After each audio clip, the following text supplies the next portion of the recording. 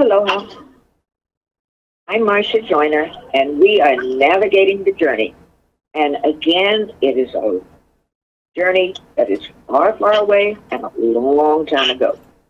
The last show about Harriet Tubman, and it was a Maryland story, I promised you we would venture across the Delaware Bay to Cape May.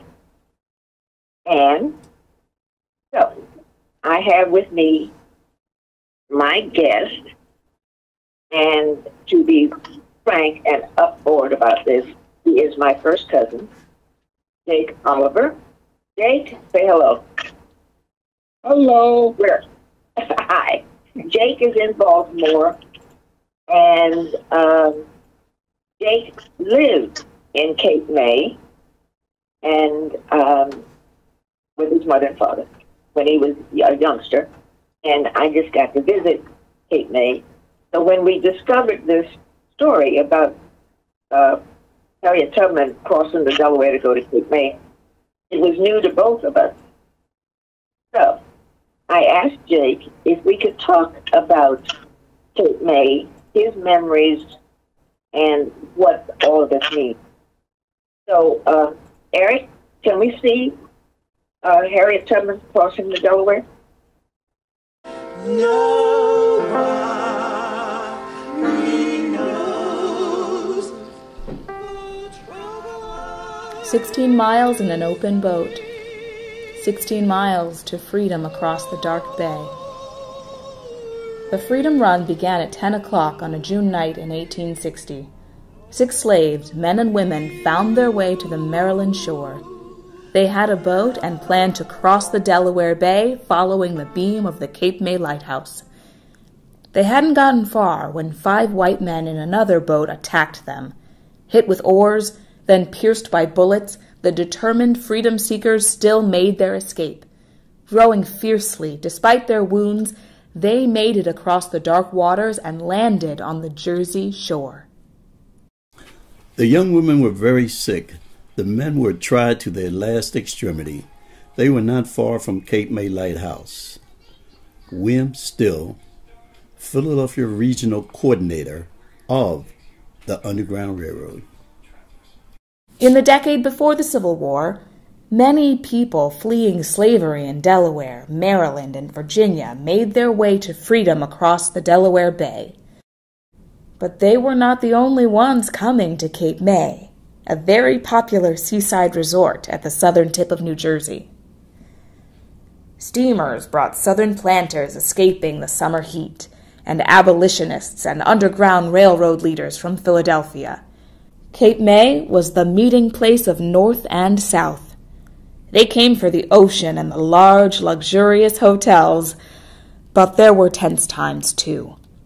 Fights broke out among slavers and abolitionists and the hundreds of free blacks working in the hotels. Into this scene walked 30-year-old Harriet Tubman, a freedom seeker from Maryland's eastern shore. She came to earn money to return to Maryland to free her family and friends. I was free, but there was no one to welcome me to the land of freedom. I was a stranger in a strange land. And my home, after all, was down in the old cabin quarter with the old folks and my sisters and brothers. But to this solemn resolution I came. I was free, and they should be free also. Harriet Tubman. Despite the price on her head, Tubman worked as a cook in Cape May the summer of 1852, perhaps earlier as well. In the fall of 1852, she left Cape May. She crossed the bay, rescued 9 people on the eastern shore, and led them to freedom in Canada. At the time, Cape May was alive with discussions and meetings of leading Philadelphia abolitionists and Underground Railroad leaders. There was the remarkable Stephen Smith, who had bought his freedom and become one of the richest black men in the country.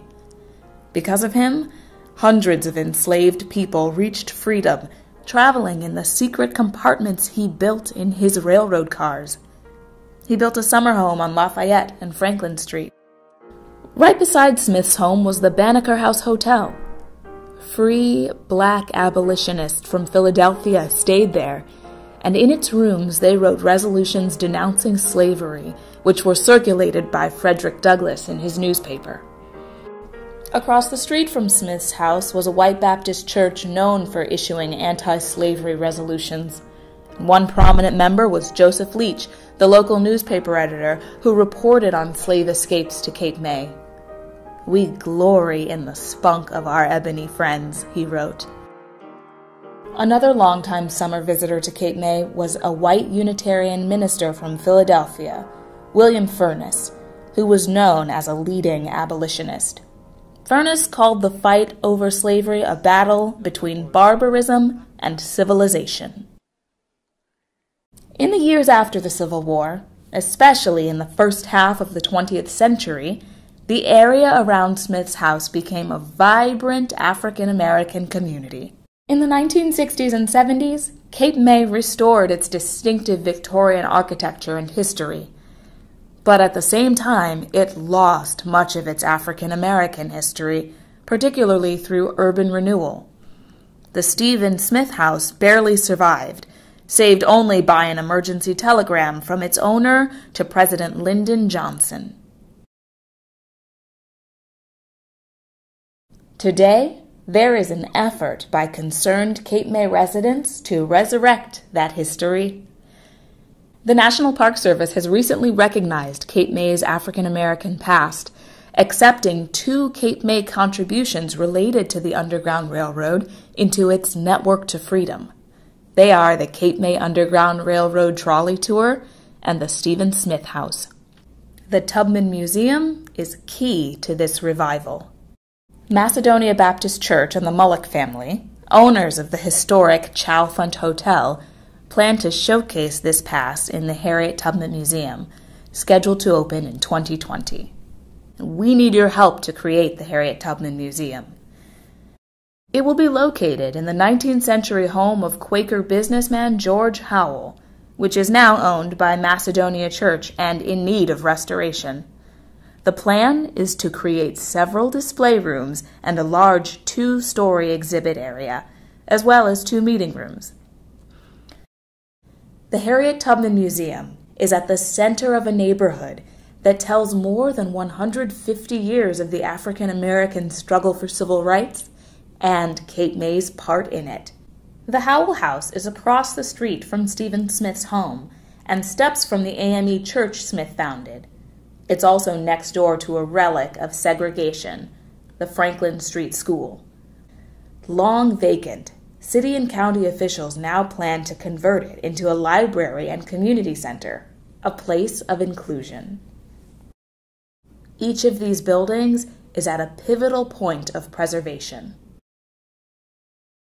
The Tubman Museum will be an anchor in this effort to create a lasting reminder and tribute to Cape May's fight for freedom and civil rights.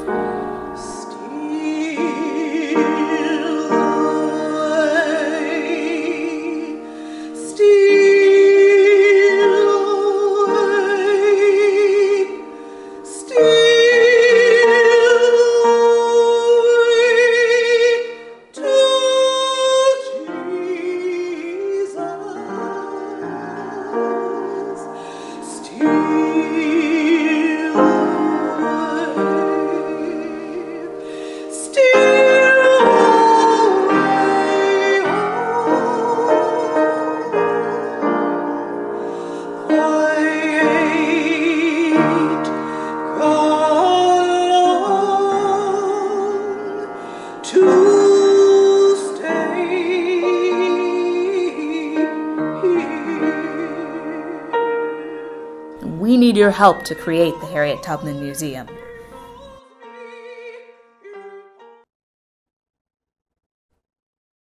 Aloha, and we're back. And I promised you we would go across the bay, see Cape May, and see what Cape May looked like, or what it did look like. And so I'm going to, Jake lived in Cape May. Like I said, I only visited in the summer, but Cape May, his mother and father, my uncle and aunt, had a place at Cape May at a time when African Americans from Baltimore, Philadelphia, Trenton, all over the place. Chicago, had summer, from all over. Chicago, yeah, had summer places there. So, Jake, tell us about Cape May. Cape May was for us, the Oliver family, it was a place for me and my sister and our childhood friends would be taken by my mother primarily the day after school closed, and for the entire summer we would spend in Cape May playing at the beach and just doing things that kids do in the summertime. Play baseball and go to Wildwood to get entertained with all the rides there. But we started Cape May. We started to go to Cape May in the summertime in 1950.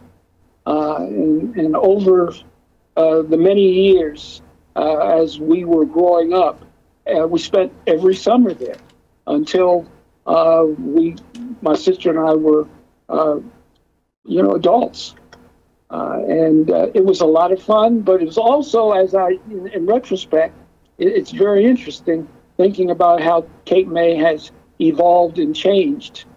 And the excitement that has been generated by the realization of Harriet Tubman's involvement in Cape May on many levels is shocking to many, particularly many black folks who really had no clue as to the involvement of this important historic personality, character in Cape May's history, as well as we knew about her in the black history. But the fact that she was part of Cape May is really something that people are very excited about.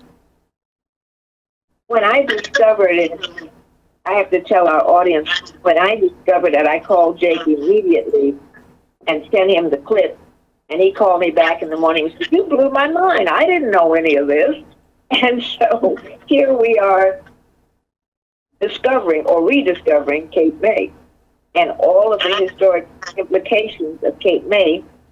And when you look at the video, and it shows the film in the clip, the 16 miles across the Delaware, it made sense. It made sense to row the boat 16 miles. And there's no telling how many other people made that same escape. So it's a direct, Marsha, it's a direct line. Nowadays, you can catch a ferry from Lewis, Delaware, straight into Cape May. And when you are on that ferry, it really isn't a very long ride at all. It's the Delaware Bay is it's a large body of water, but not that large to really be an impediment in connection with a journey that obviously Harriet Tubman and her team were taking back in the day. It's exciting to stand on the beach at Cape May Point and just look across the bay at Delaware. And well, let me say this for our listening audience who probably does not know anything about the geography. There's the Atlantic Ocean, and then there's the Delmarva Peninsula, then there's the Chesapeake Bay. At the top of the bay is the Delaware. Okay. Now, the reason it's called Delmarva is at the top of it, where it has a landmass, is Delaware. And then as you go down the peninsula, it's Maryland, the state of Maryland, and then the final tip is Virginia. Thus, the word Delmarva. So it made sense, when you think of geography, that coming from Cambridge, Maryland, up the peninsula, up to where she got to the tip, where she could cross from the Delaware across the bay, Cape May. Like, it just, when you look at the geography, it makes sense. In fact, it makes more sense than trying to go inland across, you know, to figure out how, until, when was it, Jake? In the 60s, I guess, before there was a bridge from Baltimore to the Eastern Shore. Yeah, you have to catch a ferry. We had to catch the ferry, yeah. Yeah, I mean, when you get to Delaware, which is the bridge today is the Delaware Memorial Bridge. You cross that and you're in Jersey. But that you're leaving Delaware, crossing Delaware Memorial Bridge, and that takes you to Jersey. And then you travel south for about 60 miles to the very tip of New Jersey, which is where Cape May is located. And Cape May ends at a place called Cape May Point, which is the very tip end of New Jersey. New Jersey is shaped like a peanut, but it comes to a sharp point at the southernmost part of the state, and that point is Cape May, but the point is Cape May Point. And you can stand on the beach at Cape May Point, and really on one side you have the Atlantic Ocean, on the right side you have the Delaware Bay. Yes, and that is, I know, I guess it was bad we don't have a map. But for all of you that you go and Google Cape May, and you can see the configuration, and you see how the tip of Delaware goes into Maryland, and it only makes sense coming from the eastern shore of Maryland up there. That looks like the best escape route. Anything else would have to cross the Chesapeake, and from Baltimore to the eastern shore until the 50s, I guess it was, there was no bridge. You had to go by ferry. So I guess if we thought this through before now, we would have figured out that Cape May was the logical place to go. Yeah, true. Yeah. So Jake, now tell us about the fact that this was a huge community of well-to-do black people that came from all over the United States to Cape May in the summer. Some people stayed all year. Like your father was there all year until the last time I saw him was. Yeah, well, he retired in Cape May. Yeah, Cape May. But most of his life, he basically worked in Baltimore, and he was in Baltimore, yeah. His wife and kids to Cape May for 3 months in the summertime. Yeah. For anybody that his father, my mother's brother, was one of my very favorites of all of my uncles, and we had lots of uncles. But he was my favorite. And Jake, I don't know if the last conversation I had with your father was in February of the year he passed, and he asked me if I would be his Valentine. And every time I think about it, I still cry. You know? Nobody else has ever asked me to be their Valentine.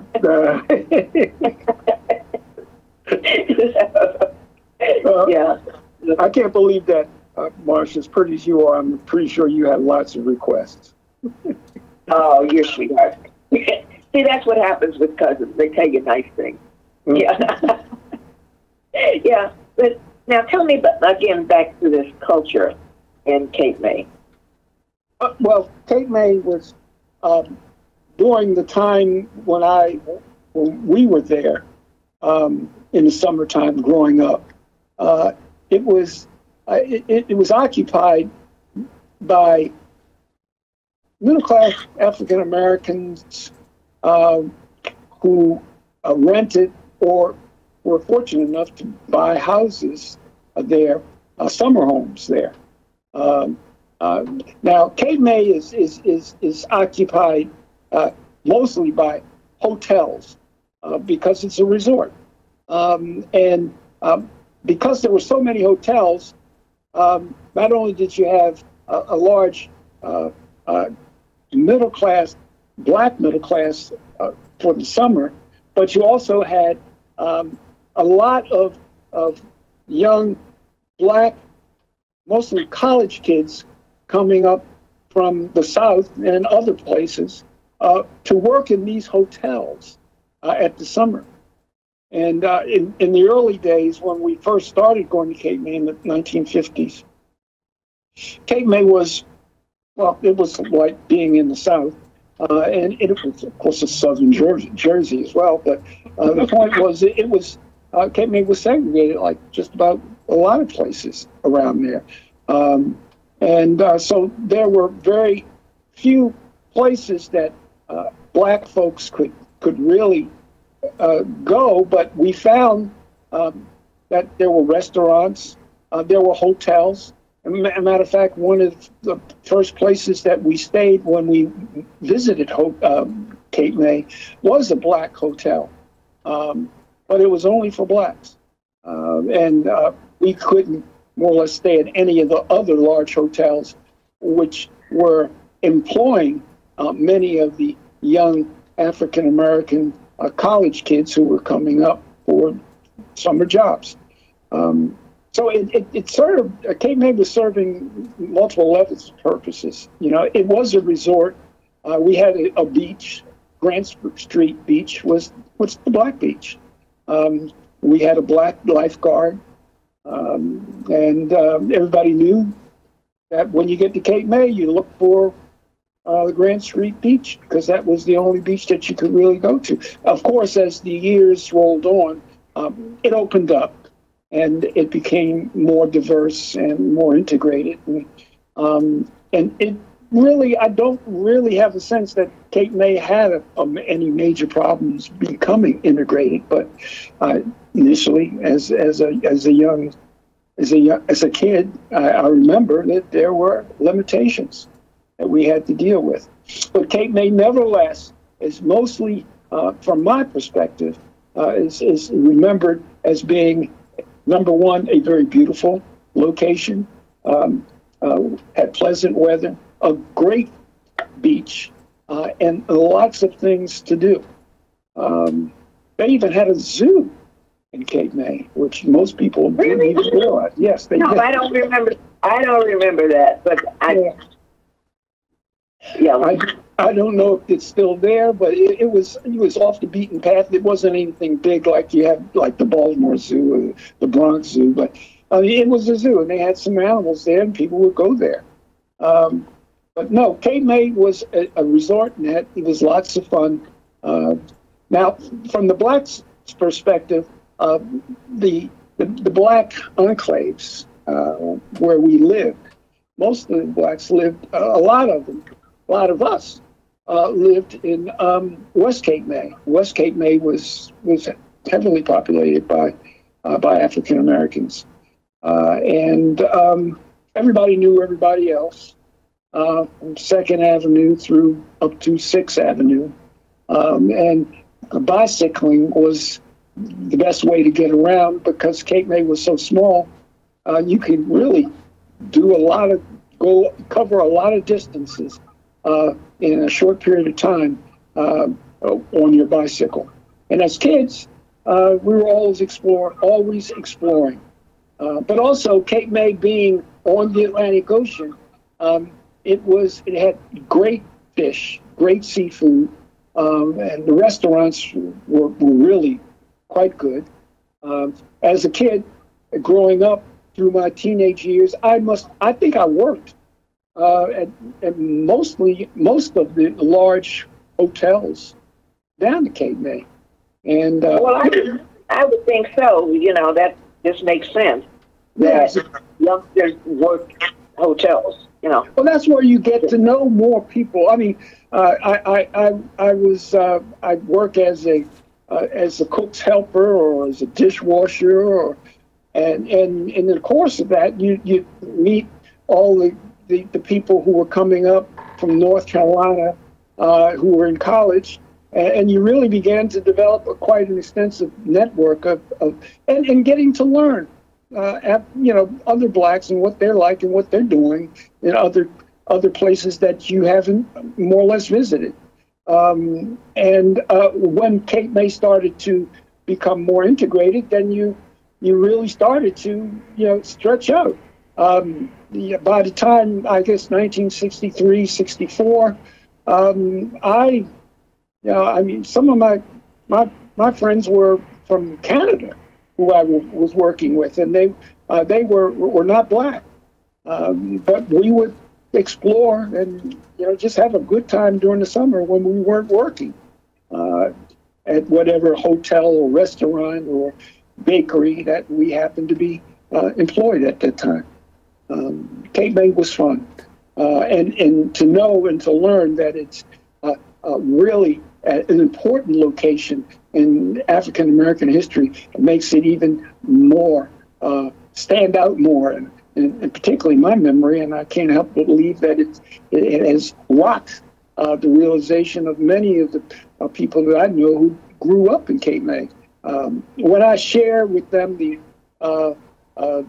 articles about Harriet Tubman's involvement in Cape May and the photos of Harriet Tubman's locations that had some importance in her, with her presence in the Cape May area, most people are absolutely floored and excited and eager to learn more. Yeah, well, when I discovered, I called you immediately because I was, wow. Yeah. Listen, sweetheart, we are just about out of time, but it's been a pleasure spending this time with you, and we'll have to do this again.